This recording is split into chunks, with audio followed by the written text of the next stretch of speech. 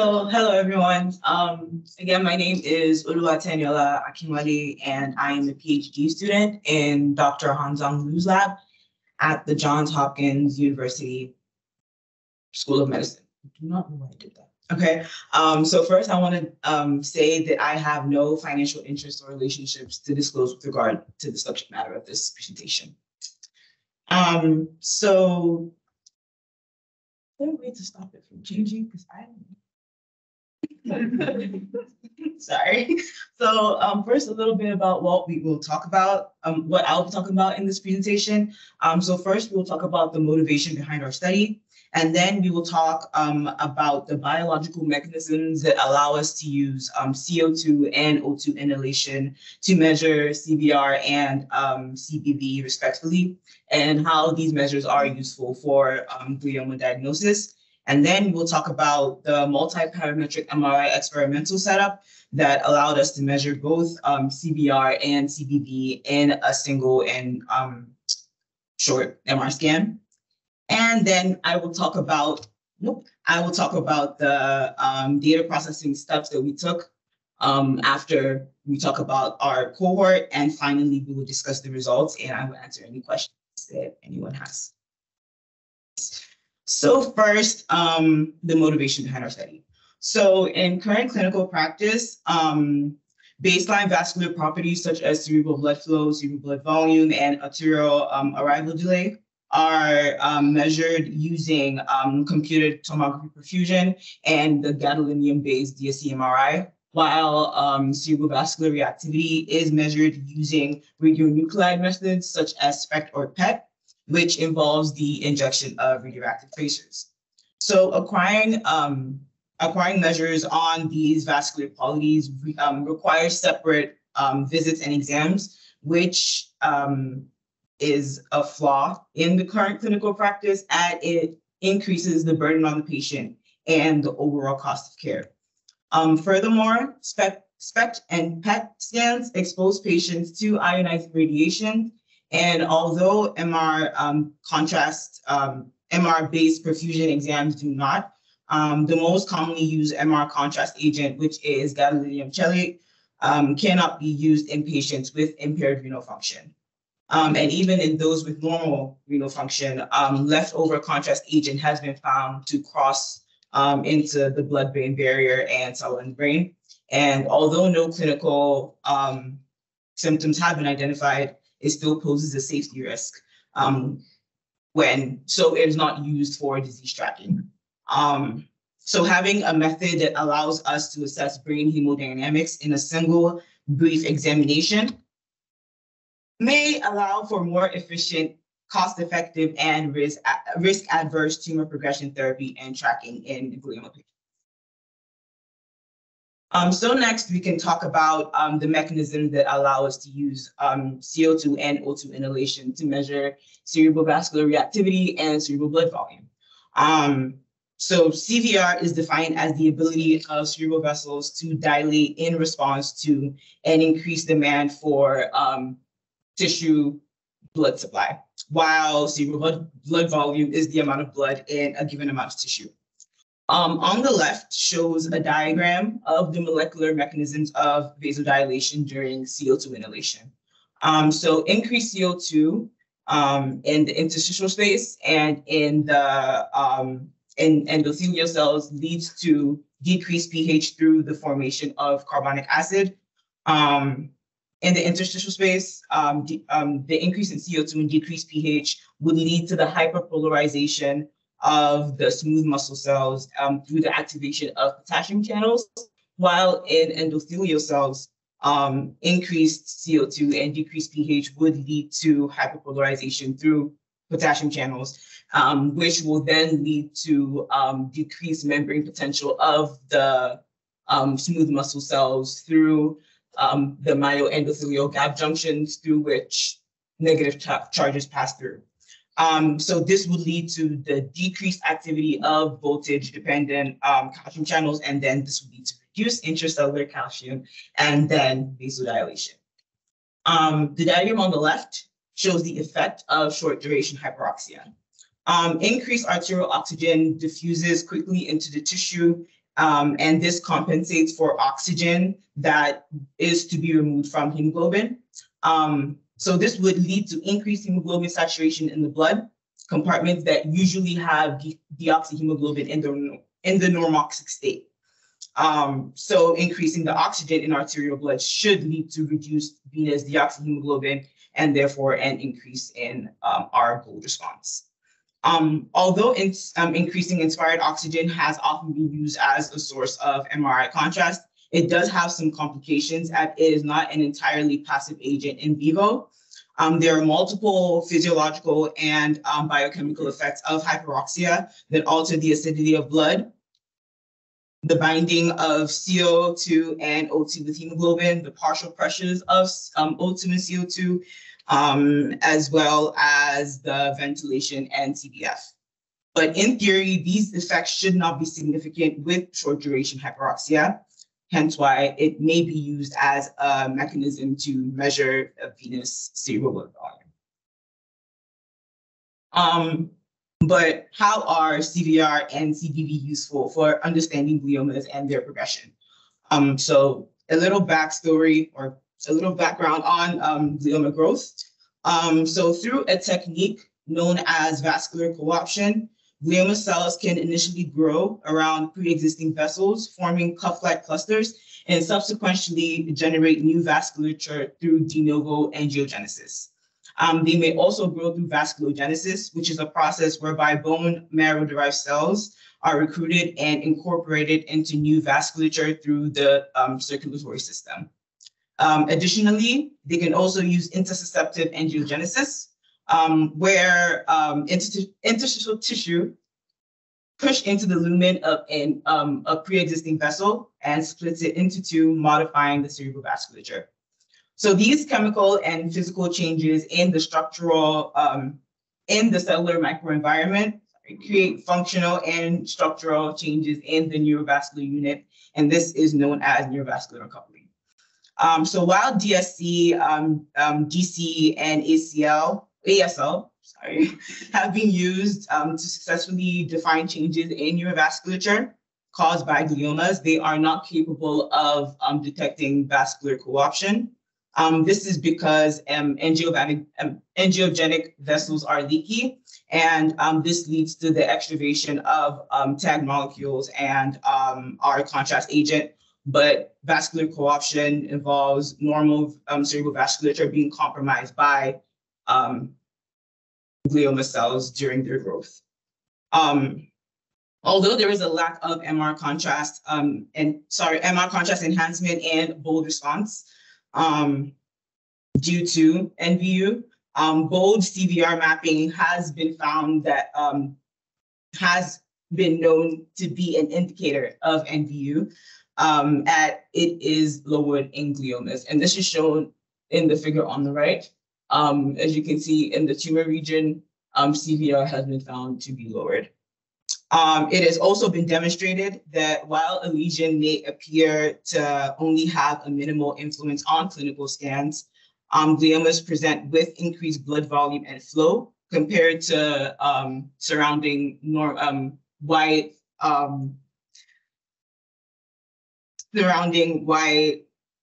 matter due to tumor-induced angiogenesis. This is shown in figures on the left. As you can see, it has been found that CBB is increased in tumors compared to surrounding tissue and other tissue in the contralateral side. So, so the goal of our study was to determine whether the novel parametric MR technique by Liu et al. Can be used to assess multiple hemodynamic parameters in glioma patients. So this technique is based on the concomitant modulation of CO2 and O2 content in inspired gas, while simultaneously collecting bold signals or gold signals. So the end-tidal CO2 and end-tidal O2 of the patients were measured through the entire duration of the scan. So the timing of CO2 and O2 was designed so that their contributions to the bold signal could be separately assessed. where CVR is obtained from the bold response to arterial CO2 change, and our CBV is obtained from our bold response to arterial O2 change, and our bolus arrival time, or BAT, is obtained from the voxel-wise delay between our measured end-tidal CO2 and O2 and our bold MRI signal. So for the concomitant breathing paradigm, which is shown on the left, we can see that there's a state whereby hypercapnia is induced, which is the blue block.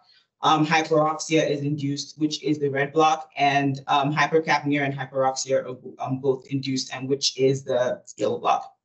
Below, you can see an example of our bold curve, our whole brain bold signal, with our ETCO2 curve and our ETO2 curve. So on the right shows the setup in the MRI suite. So there are 3 bags with our 3 different gas mixtures, which a technician would switch in between the gas mixtures according to the paradigm, the time paradigm on the left.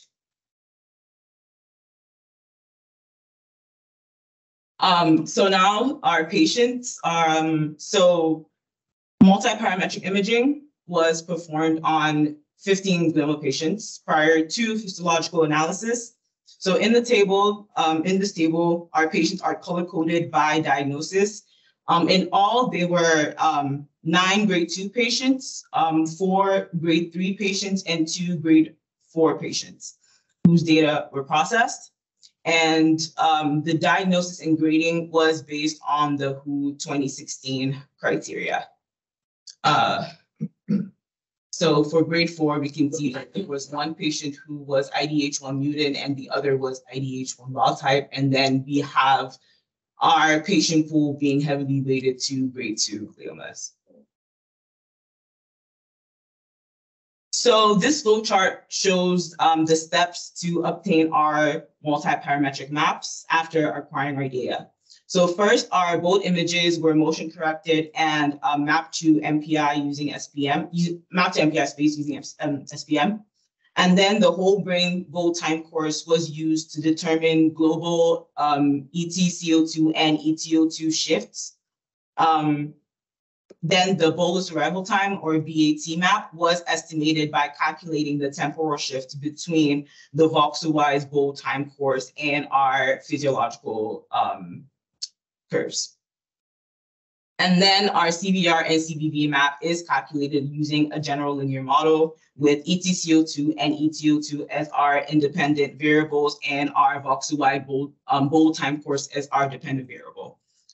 For our ROI analysis, ROIs were hand-drawn on the clinical FLAIR images, which were obtained on the same day as the functional scan. So now we can talk about our results. So first, we will discuss the distinctive features of our parametric maps.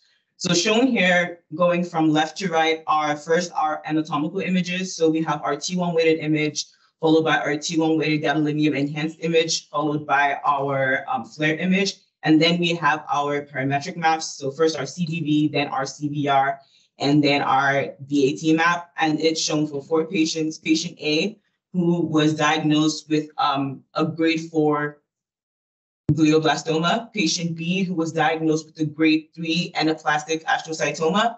Patient C, who was diagnosed with a grade 2 oligodendroglioma. And patient D, who was diagnosed with a grade 2 diffuse astrocytoma.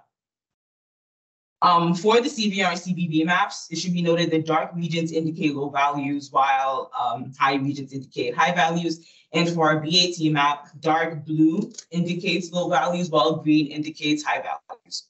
So CVR and CBV is seen to be darker, lower in the tumor region compared to our surrounding contralateral tissue.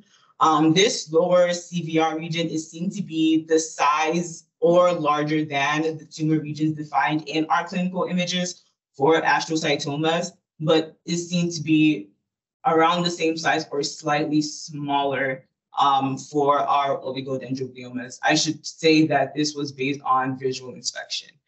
Then the lower CBV region is seen to be smaller. compared to the CVR region for astrocytoma, which we thought may indicate that there is angiogenesis in the outer tumor region, but these vessels are not mature enough to respond to stimuli, and why they are larger in the CVR map. And then this low CBV region is seen to be around the same size as the tumor regions defined in the clinical images for our oligodendroglioma patients. In almost all cases, the tumor regions are green in the BAT map, which indicates a longer response time to the gas stimulus. So shown here are our results from PARIT tests that we conducted for the difference between our tumor ROIs and our contralateral tissue ROIs. So our results indicated that the differences were highly significant, with all our p-values being much lower than 0.01, which indicates that our maps are able to differentiate between tumor and healthy tissue. So for our CVR and CBV,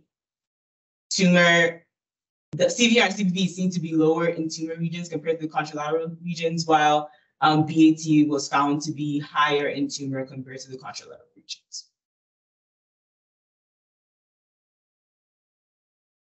So here on the left shows the relationships between tumor CVR normalized by the CVR of the contralateral healthy tissue, tumor grade, and glioma type. So the color code on the bottom indicates the diagnosis of each patient as shown on the patient slide.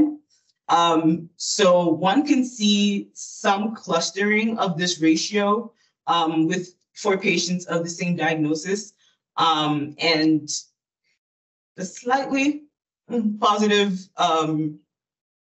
correlation with tumor grade. On the right is a figure that shows the comparison of tumor CBV over CVR for all our patients, where the triangle markers indicates the contralateral value, and our circle markers indicates our tumor value. So across almost all subjects, a reasonable increase is seen for the tumor CBV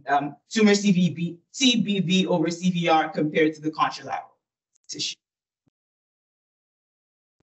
So this kind of takes into consideration the effect of neurovascular uncoupling. So we went on to assess whether this increase that we saw was significant. So using a PARIT test, we were able to see that